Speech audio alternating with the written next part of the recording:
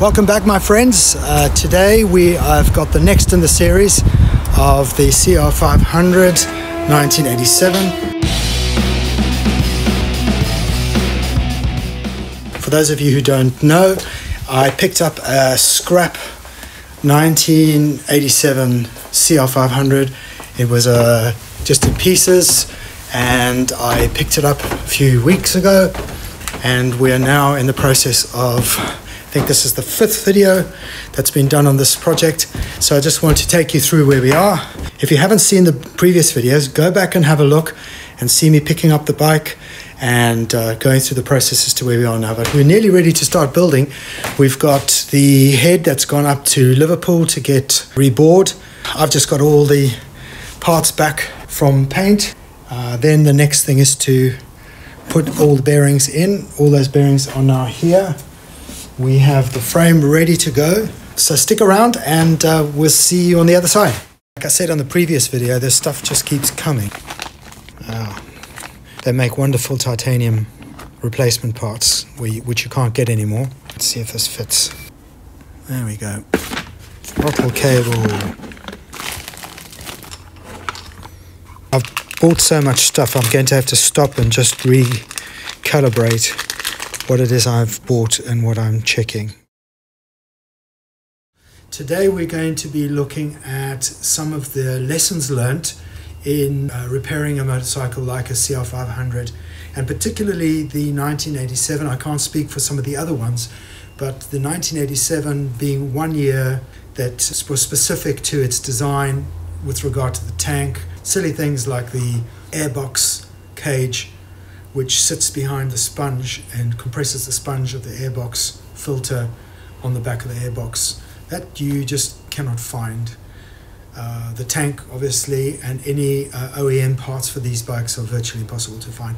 In a sense, it's what makes them so valuable, because it increases the interest in the resale market of secondhand CR. So I'm delighted to be able to get this far with this bike. I would say one thing in particular is that if you are looking at buying a CR500, in hindsight, the best possible solution is to buy one that is already in one whole piece. It might be a wreck, but at least you'll have the components. The trick is to find out whether the key parts of the bike, specifically the tank, are original to the bike.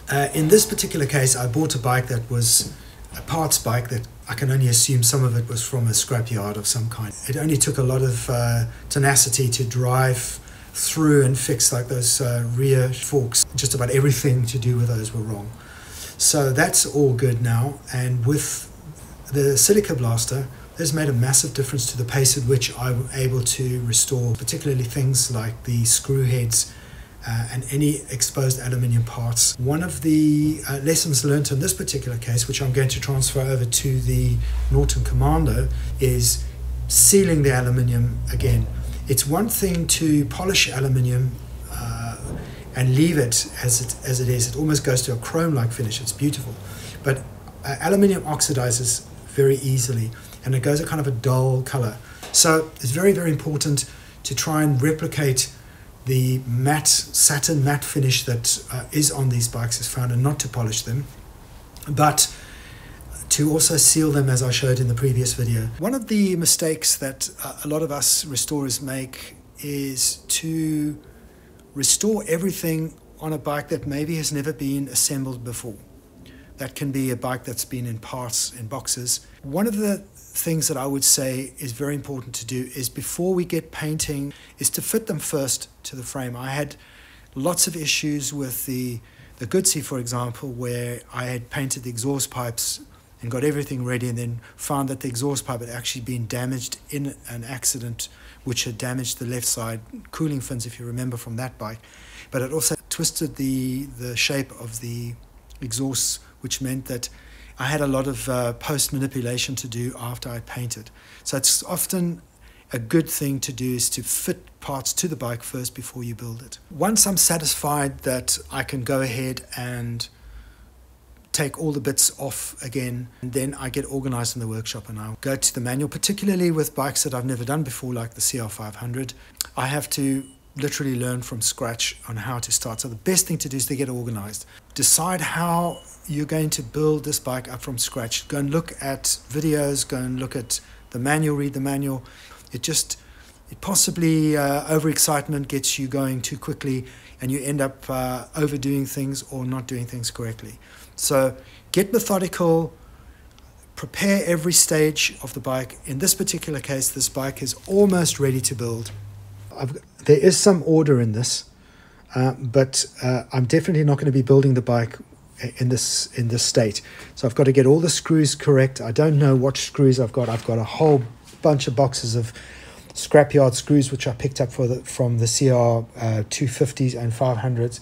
So I'm going to go and assemble those onto the frame once I take all the stuff off. This is just me getting excited and putting the bike together and having a look at things. Then I'm going to clean the threads out for each hole, find the right screw heads for each part, and then put them in order. Make sure they're all clean, make sure they're presentable. The wheels I've got, firstly, let me explain something to you. The 87, I believe the 86 as well, the 87 has these pale chrome rims. Now, I've seen quite a few rebuilds where the gold is very, very bright. I think it's for later models anyway, but they don't work on the 87s in particular. It has to be this gold. And if you want to be authentic, you've got to get the DID rims, and they're 36 spoke wheels. Now, those are very, very rare to find, particularly because they're scratched up by now. They, many, many years old. You would be tempted to anodize them, but from what I can find, I haven't seen anodizing shops, certainly here in the UK, that are able to get that color right. They have specific anodized colors, gold, obviously, silver, and so on, but they won't work. So you either got to choose to take a full set of wheels and get them anodized in the wrong gold, and then you've got at least some wheels, or you try and find wheels. Now, I've been lucky, super, super, super lucky. So that's a solution that I've got now. Hopefully that should arrive in a week or so's time. And the spokes have been cleaned, so I've got to plate those, and then we'll fit them and then true them, and that's another major part of the bike done. As far as the plastics is concerned, it's quite an important part of the restoration process to see what the average finish will be. I have a very shiny OEM rear mudguard, I have a dull tank, and I have a scratched up scoop. So what I'm going to do is all these plastics with the front muds and everything will be done in one go. It's kind of why I did the tank first, to get it to a point where it was similar to all the other parts, so that when I do the final plastics, I'm doing them all together, so they all get the same finish. I don't finish the tank and then go back and do other bits. So I'm going to use the same process across all the plastics at the end, so that I get a uniform finish. The Honda manual says that the 250 kick is the same as the 500s. So I want to try and solve this play on here, but I want to try and keep this because this is the original. So I'm just looking for this part. Okay.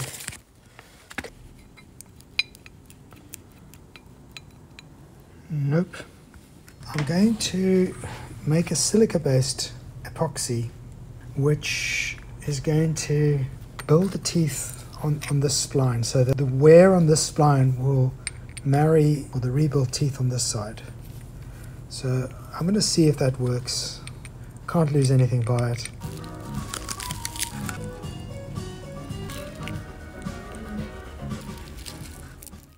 So I've now cured it. You can see a plastic film which protected the spine on the shaft side, so that should come off. A few hours now. I just want to see if I can get the spline off. That stuff is ultra hard, and I must say that is so tight. It just feels marvelous. Whether it will hold or not, I don't know. Well, if you want to give it a go, guys, it's going to save you a lot of money. It's going to grind off this surface here, get it cleaned up, and yeah, fingers crossed this is all we need. So this is how I put pressure on the spring to pull it down. So just use whatever I can that I have available to me. I'm going to release that, take the tension of the spring,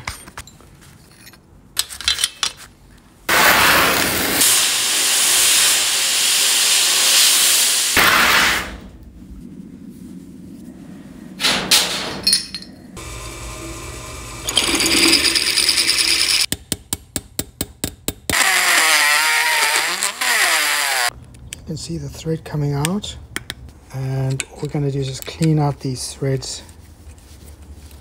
It always is an ugly job.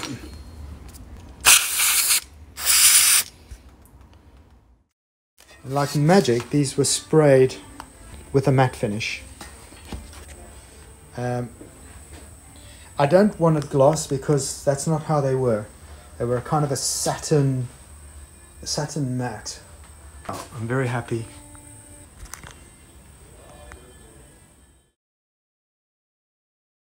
It looks like I'm going to have to rebore to the next size up. I sent the jug off to Liverpool to a place called Grampian Engineering. They supply the piston, so I think it should be a 90mm piston. This is going to be even bigger. It's important just to get it right now. So I'll get it back in a few days, and then we'll put it all together, and yeah, that should be almost done. Then we just assemble the bike. Right, first things first, before we even go any further, it's got to a point now where I've got a real mess in this workshop. I can barely see what I'm doing. I don't know where the bolts are. So now I'm going to, got all the rear fork parts there, body parts, rear drivetrain, brakes here, electrics there, and carburetor there, and cables there. I've got all engine stuff here, got all the parts on the clutch. Here's all my spare bolts. Frame is now in position. The rear subframe is ready to go. And I have got wheels here. I've got 2 sets of radiators, so I'm going to choose the best ones. And that's it. Let's get building. So I swapped correct bolts.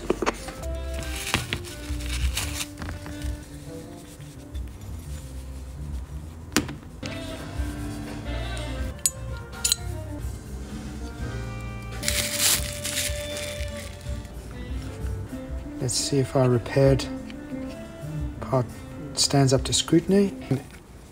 I might still be able to repair it. It was just trying to squeeze it on the wrong way. I don't see any damage in them. Let's just see if I can get it together and there's any play. If there's any play, then I'll buy another one. Nice and smooth. Let's look at the radiators that I've got. I think it's fairly obvious that this pair is quite a lot more worn than this pair. And see what bits and pieces I've got on them. But these clamp hose bits, to order them is just a pain, and you know, every little bit costs extra.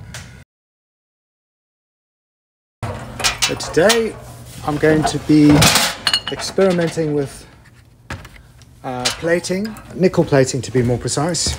So I've set up a little temporary space, and I've got a voltage supply, so we'll see if we've got enough amps in that. We have the white wine vinegar. We have acetone for cleaning. I bought 2 lots of nickel. We're going to be taking you through the process of, or certainly myself, taking myself through the process along with you as my guests. And we have sodium chloride, which is a form of salt, really. You put that in to induce conductivity from the anode to the cathodes. I've never done this before, so it'll be my first time, and I realize already I don't have any distilled water, so I need to go and get some of that.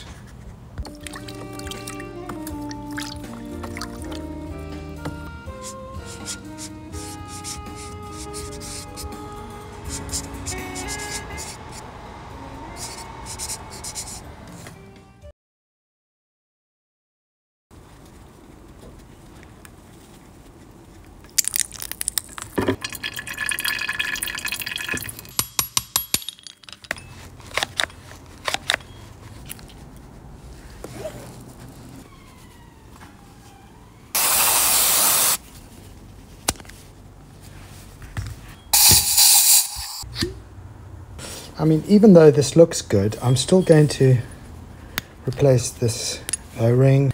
It's definitely got play in it. I left a little bit of the original on there. Perfect. Yeah, it's great.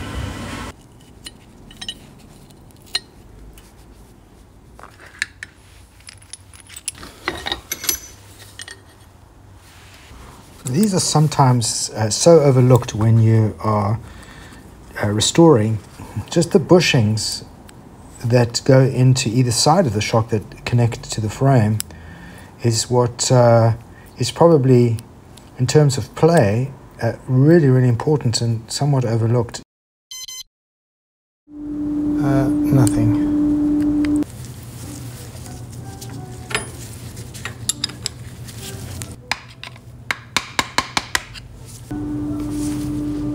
Way.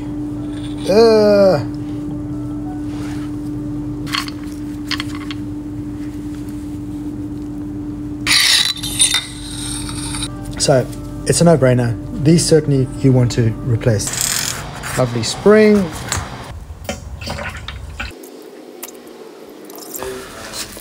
Let's have a look how successful that came out. It is so clean.